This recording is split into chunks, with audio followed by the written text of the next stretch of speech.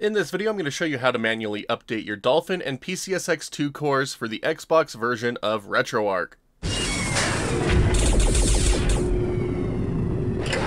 Now that Retroarch is starting to see regular updates again, so too are its cores, and while updating to the latest version will give you the latest version of that core that is available at the time, the cores are constantly being updated even if the program isn't.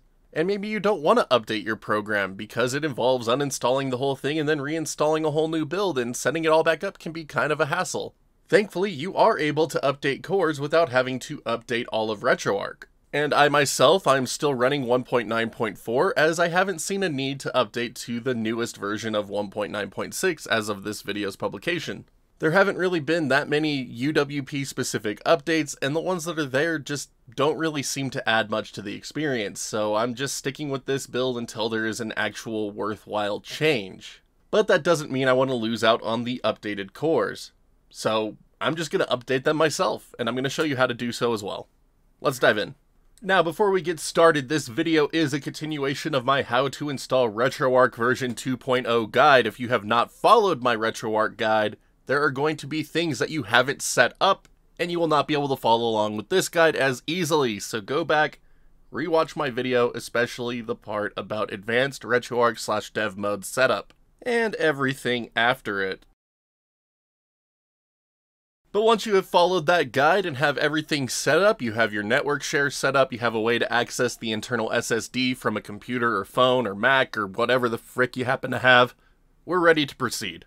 And to do so, we're going to head over to retroarch.com and click on the download tab. And then from here, we're going to scroll down to near the bottom and click on nightly builds.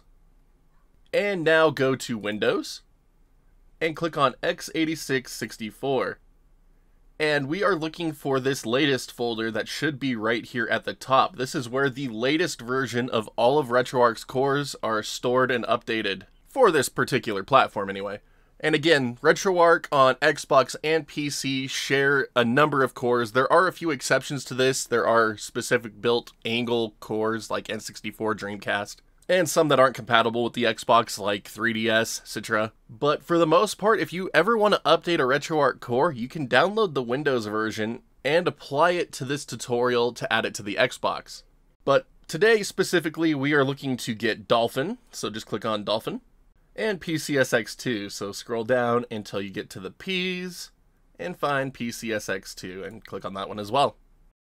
And once you have both of these downloaded, we just need to get them extracted. They're just in plain zip format, so you should be able to do it with just about any program, but I'm just going to tell them to extract here. And that gives us a PCSX2 libretro.dll file and a Dolphin libretro.dll file. So these are what we're looking for right here. Now we just need to add these files to our Retroarch install. So if you followed my advanced setup guide like I just mentioned, this is really easy. All you need to do is go into your File Explorer, access your development files network share, open up the Windows Apps folder, open up your Retroarch folder. Again, I'm still on 1.9.4. They're up to 1.9.6 now, as of this video's publishing. But once you're inside your Retroarch folder, we are looking for the cores folder. So just double click on this. And now we just need to add our new files to the cores folder. But before you do that, I stress this very, very much. Before you drag those in, find your old versions of them. So, my old Dolphin core. We're going to rename it so it doesn't show up in Retroarch, but we still have it in case the new update breaks things that we don't want it to break. So I'm just going to rename the extension .dll back. It doesn't really matter what you name it, just add a 1 to it or something just to break its integration with Retroarch, basically. And then the same thing with PCSX2.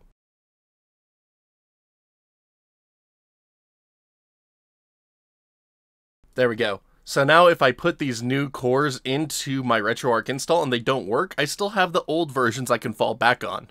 Sometimes you get a bad update, it just happens. But once you have those named, you just drag the new ones right in, and they appear right there. But once you have both of these new cores placed, we could go ahead and close out of our development files file share, head over to the Xbox, and test them out. So I've gone ahead and gotten booted into Retroarch, and now I'm just going to go ahead and load up my Direct3D 11 config file. as that is needed for both PCSX2 and Dolphin. And I'm going to start loading up some games, so we're going to start with PlayStation 2 first, because why not?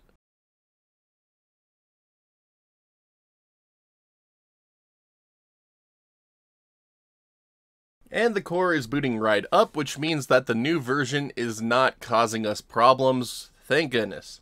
But going into the quick menu for PCSX2, we could go down to options, and we can see that there are a number of new options that have been added to the system since the 1.9.4 build that I covered in my setup guide.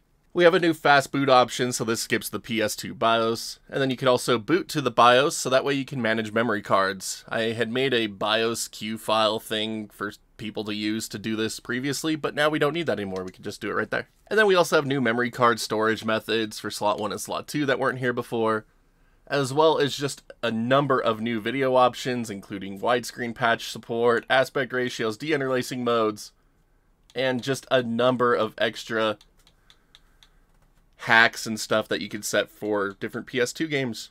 So definitely a great update to have on the Xbox version of Retroarch. Should help out a number of games. But probably one of the greatest things about both of these core updates is that we can now actually close out of our content and it doesn't crash Retroarch. Look at that. That is amazing. We could just jump from game to game finally.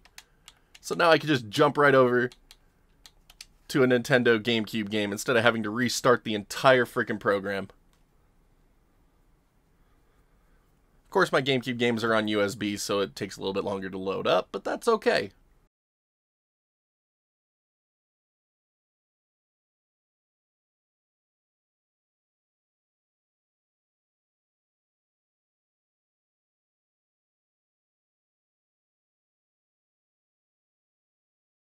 And if we go into the core options of Dolphin, we could see that there have been a couple of things added down here at the bottom, including fast depth calculation toggle options here, which is needed for some games.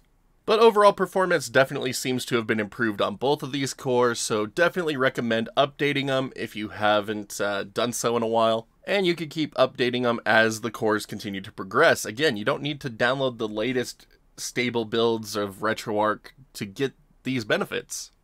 But once you've confirmed that the new cores are working to your liking, you could delete the older ones from your cores folder, so that way they're just not taking up extra space on your internal Xbox SSD. But that's where I'm going to call it with this video. It's just meant to be a quick update guide showing you how to get the latest version of these two particular cores, get them into your Retroarch build, so that way you could just take advantage of the increased performance. As always, if you happen to have any questions, feel free to ask me down in the comment section below, and I will do my best to try to help you out. But now, if you could all do me a huge favor, please be sure to hit that like or dislike button, just depending on how much you like today's video. And if you haven't done so already, be sure to hit that sub button so you can see when new videos like this go live. Goes a long way to helping out the channel, and we are super grateful for all the growth you all have given us over the last few months. It's been insane. Thank you all so much. If you'd like to further help support the channel, you can also check out that join button here on YouTube, or the Patreon link in the bottom right hand corner of the screen. Little goes a long way to keeping this place up and running, and helps support file share costs and different things like that. And we are super grateful to all of our freaking champions who have done so. Y'all are amazing rock stars. Thank you so much. But that's where we're going to call it for this one. So until next time, my wonderful internet peeps, y'all stay awesome, and we will see you back next video.